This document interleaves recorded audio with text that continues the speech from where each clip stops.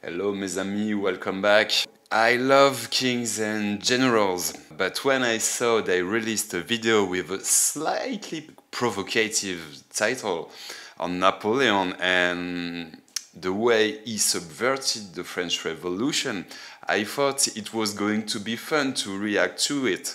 And I was kind of amused because if one of our big French YouTube channels wanted to do the same title, oh my god, it would create a civil war in France. Before I'm going to defend my Corsican friend, I'm going to disclose my opinion on all of this. I like the guy. I'm proud that he's part of my country's history. But I see he had many flaws. I do not worship him for he did serious mistakes. But my opinion on the topic of today is that Napoleon did not subvert the revolution, not at all. On the contrary, he managed to cement some of the main aspects of the French Revolution. Did some of its actions were highly controversial? Yes, absolutely. But first, let me start by asking a question. When we talk about the French Revolution that Napoleon is supposed to have subverted, what is this revolution we are talking about? Do you talk about, for example, the early stages where we try to sort of have a constitutional monarchy? Do you talk about the terror, about Robespierre? Do you talk about the corruption of the Directory? Then what was France like when Napoleon came on the scene? And who runs the country at this stage? We have to define all of this in order to assess whether Napoleon did or didn't subvert anything. And these are honestly things on which French historians still keep on fighting. So with that being said, let's go.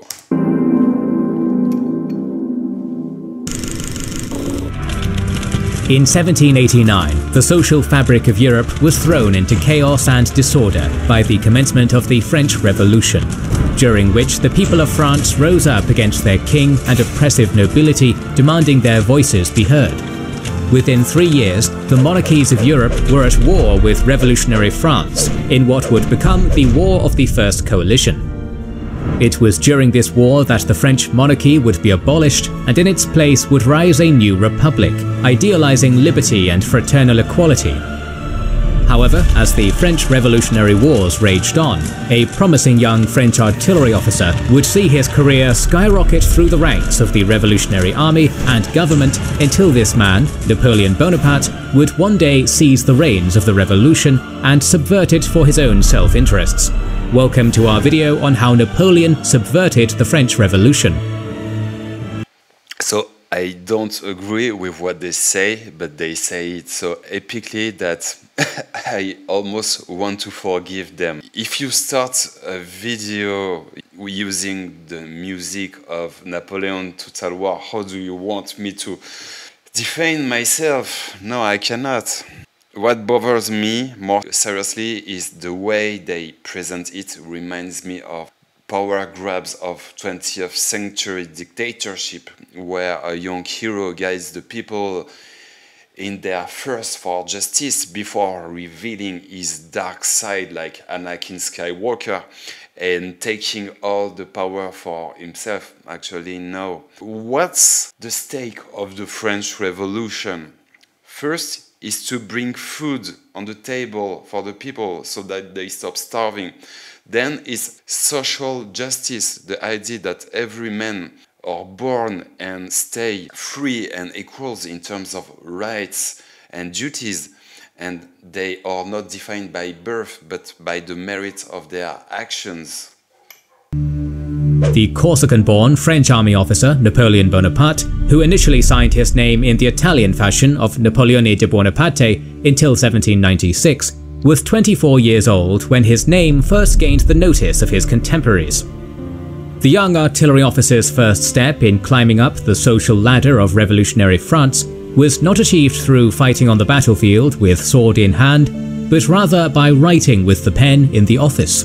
In 1793, Napoleon wrote a political pamphlet supporting the French Revolution, titled Le Souper de Beaucaire.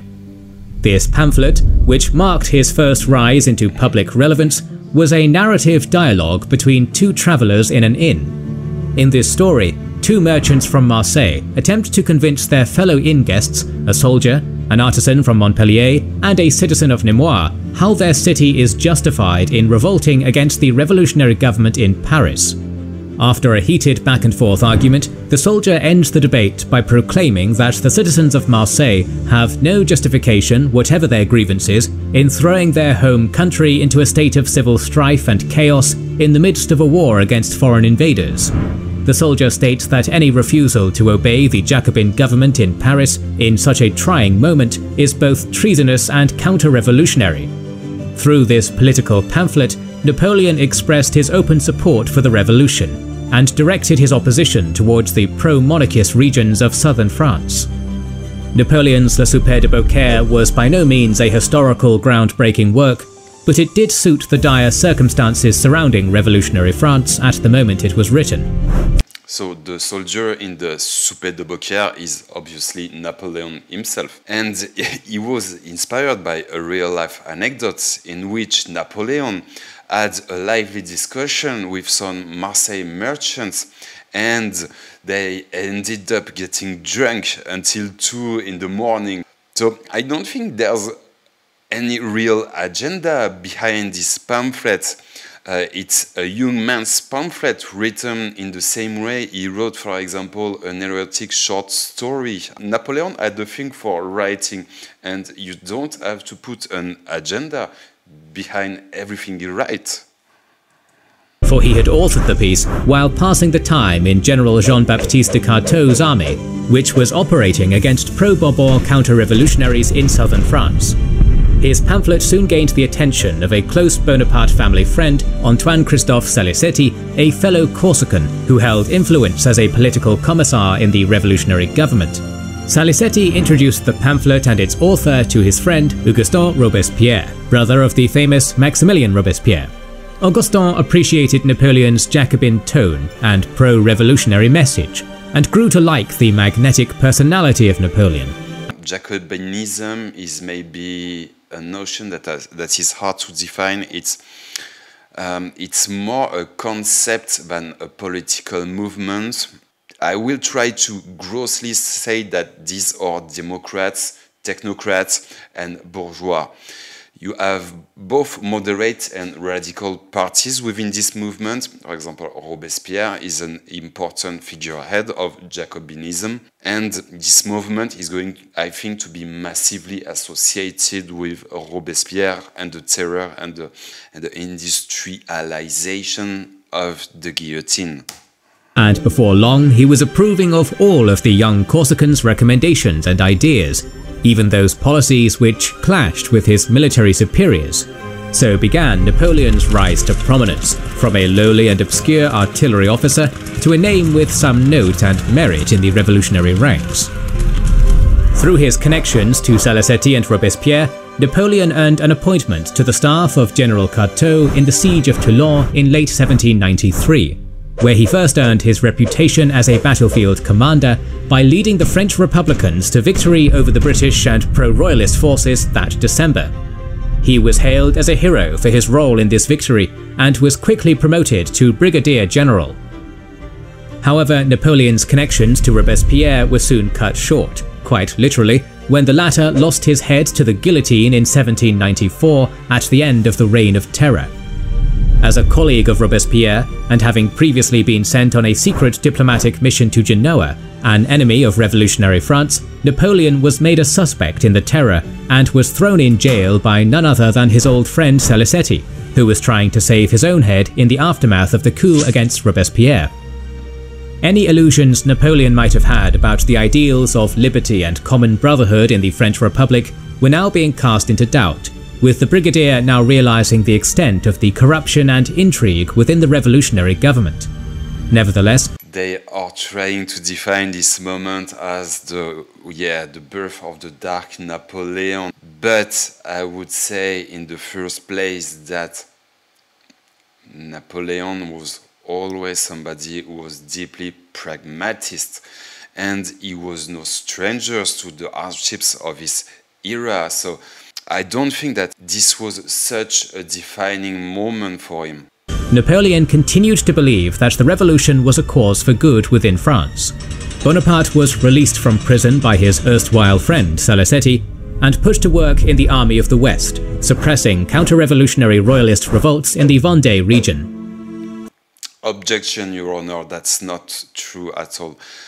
Napoleon never went to the Vendée. So Vendée, for those of you who don't know, this horrible episode is a civil war in a region called Vendée in the western France, where you had a royalist and Catholic uprising. Troops of the Republic were sent there. It was very inexperienced and undisciplined troops and sent there with very vague orders, and this degenerated into horrible exaction, mass murders. Actually, it was probably the most terrible episode of the revolution. If Napoleon would have been there, it would have seriously damaged his reputation, and I bet you wouldn't have ever heard about him for. Most of the Republic's generals who were sent there were later tried for war crimes. For some time, Napoleon actually considered transferring his military services to the Ottoman Empire, having become incredibly disillusioned with the poor management and chaotic administration of the revolutionary armies. By October of 1795, Napoleon... By the way, look at the size of France then. The policy of expansion didn't start with Napoleon, even though he would bring it to another level. But when Napoleon arrived, France was already huge and waging wars of conquest.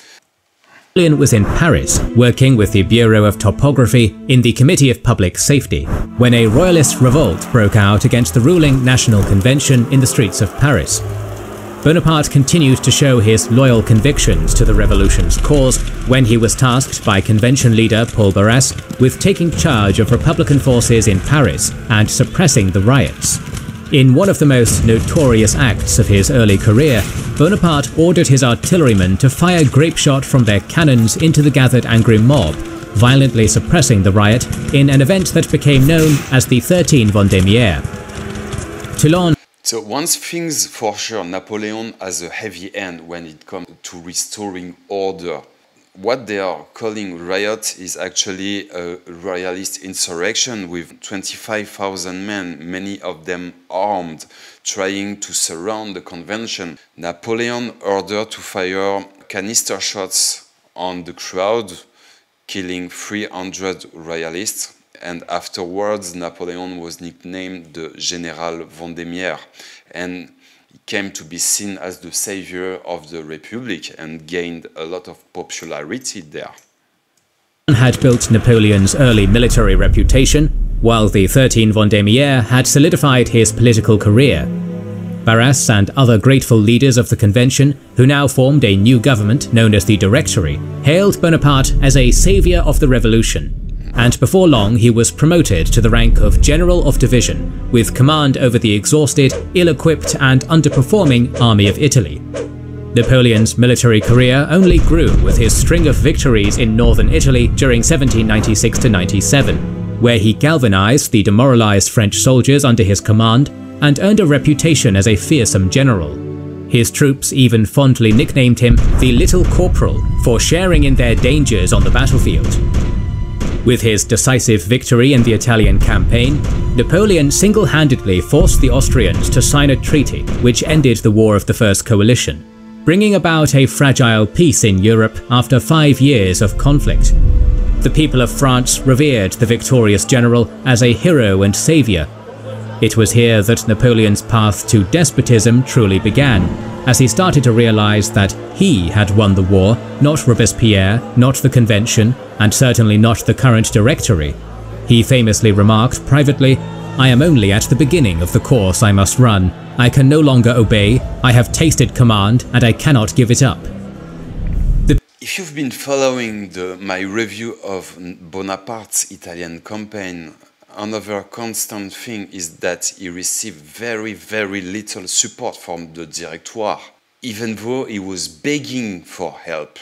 And what he managed to do with what he had, and especially at such a young age, at the end of the day, yeah, of course, you are going to develop a thing for ambition and power, but it's legitimate because you've earned it. And he signed a piece of Campo Formio himself, negotiated with the Pope, administered conquered territory and reformed there. So it's pretty much on its credit, and the blame is to put on the Directorate because they failed to assist this young general. The peace in Europe did not last, and within a year, Napoleon was planning his next campaign against the British in the War of the Second Coalition. He set his sights upon the vast deserts of Egypt, where he saw an opportunity to cut off the British Empire's trade connections to her colony in India. But more than that, Napoleon's campaign in Egypt was to be a scientific and cultural expedition, bringing with him France's best historians and scientists to study the land of the pharaohs and bring back riches and glory to the French people. The campaign would ultimately end in military failure for the French, but politically, Napoleon's expedition had done what he had sought it to do. It served to increase his fame and popularity back home. When Bonaparte returned to France in 1799, he received a hero's welcome. Napoleon reached new heights of fame and glory, while already a master propagandist. So actually the Egyptian campaign was a military disaster. He failed in Syria and he abandoned his army to return home in disarray in face of internal turmoils. But it's perhaps one of the most iconic pieces of his legend and an incredible success in terms of image. But on the other hand, that's where kings and generals could really have said a lot more on his appetite of power. They could have spoken about his war crimes there, the way he tried to deal with the Muslim populations, the way he imagined himself as an absolute ruler. And the impact all this campaign had on Napoleon as a person is not the same Napoleon that returns from Egypt. And I think if you want to find out a dark Napoleon or a moment where he's really altered by events, it's there. It's during the Egyptian campaign. While the Directory reached a crisis point, corruption and greed plagued the Directory, and its legitimacy was cast into doubt, and Napoleon began seeking a way to seize power for himself, to take the reins of the revolution personally. Paris was already seething with political intrigue and backroom deals. He saw that the time had come to make his power play against the revolutionary government. He made a political alliance with a plotter in the Directory, Emmanuel Joseph Sieyès, who sought the popular general's support to take power.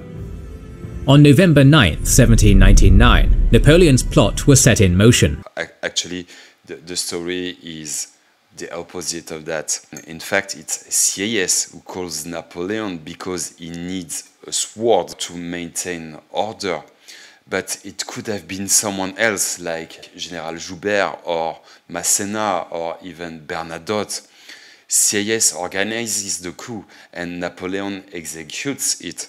The plan was to force the dissolution of the Directory's legislature, vote in a new parliament, draft a new constitution, and effectively renew the government with a clean slate, with Bonaparte and Sieyès legitimately voted into power by the parliament. Sieyès, through his connections and bribery, would ensure that the other leaders of the Directory would be unable to oppose the motion. Napoleon gained the support of the other senior military generals for his plot, winning them over through bribes or his charm. Napoleon and his plotters believed that force would not be required to get such a resolution through, and they didn't want to be seen as taking power through a military coup. Napoleon relied on the support of his brother Lucien, who had been elected president of the lower house of the legislature, the Council of 500. He hoped that Lucien would be able to sway the legislators to dissolve the government, but the council refused to listen. Deliberations continued inside the chamber as Napoleon and his co-conspirators waited outside with growing impatience. Finally, the young Corsican's patience grew thin, and he entered the building accompanied by a retinue of grenadiers to deliver a fiery speech to each chamber in turn. Although the Council of Ancients relented, the 500 refused to hear him out. The deputies rose from their seats, shouting "Hors la loi" or "outside the law," with some members even drawing daggers on Napoleon. Bonaparte and his grenadiers were driven out of the chamber, and he noticed some of his generals were visibly hesitating on their next move. Had the council declared Napoleon an outlaw, things might have gone differently, but their indecision would prove fatal to their power and the French Revolution as a whole. Drums beat outside as soldiers charged into the chamber accompanied by Napoleon. The deputies began to disperse quickly, many rushing to escape the frenzied scene through the room-level windows.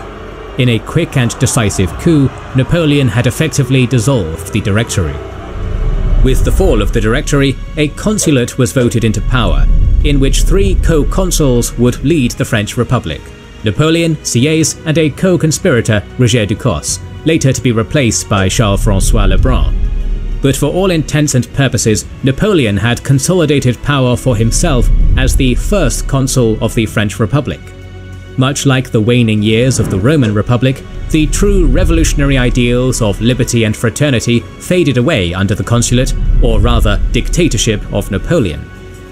So you have to define dictatorship. If you're thinking about 20th century dictators, it's absolutely not the case. Maybe the parallel they draw with Jules Caesar is interesting. A dictator is somebody who received the full powers in a time of crisis in order to solve it. When he became the first consul, France is actually facing a huge crisis. People are starving because of the external blockade, because of the war, and an economical crisis.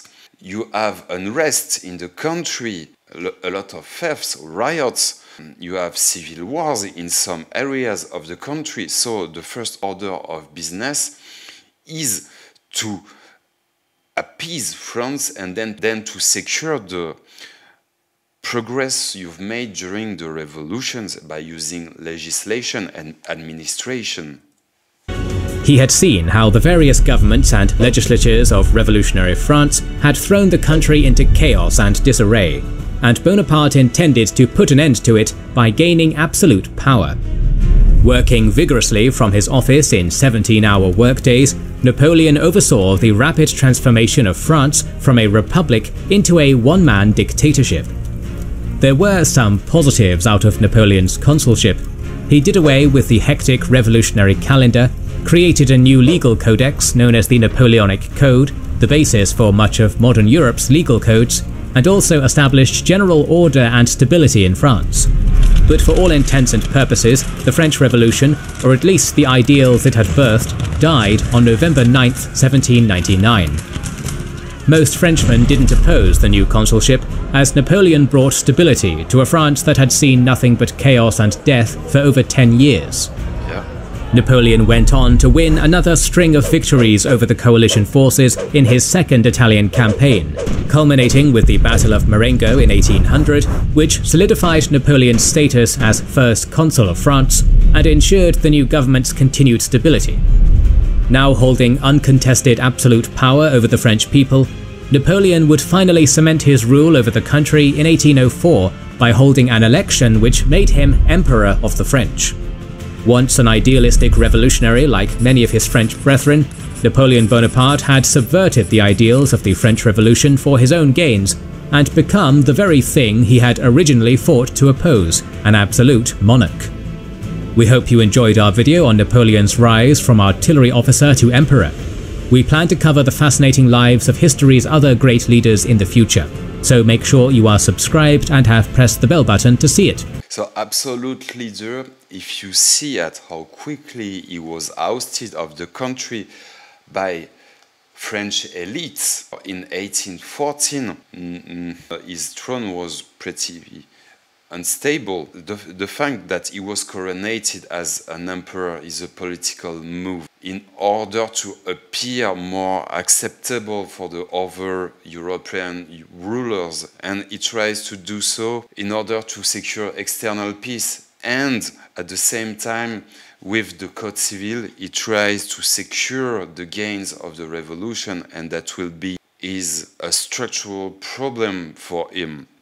So I think it's a two-part video. Anyway, I will quickly follow up on the part 2. Let me know what you thought of all of this, and talk to you soon, guys. Bye.